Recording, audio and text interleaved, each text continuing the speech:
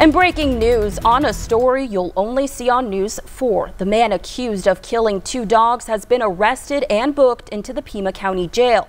Cyrus Panos is behind bars today, facing 2 counts of cruelty to animals.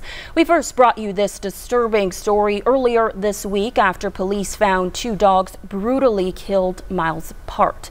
One dog was reportedly set on fire and the other, they believe, was tortured and mutilated. Both dog owners were friends with Panos and had reason to believe he was responsible for the deaths. Stay with News 4 Tucson for more details in our later newscasts.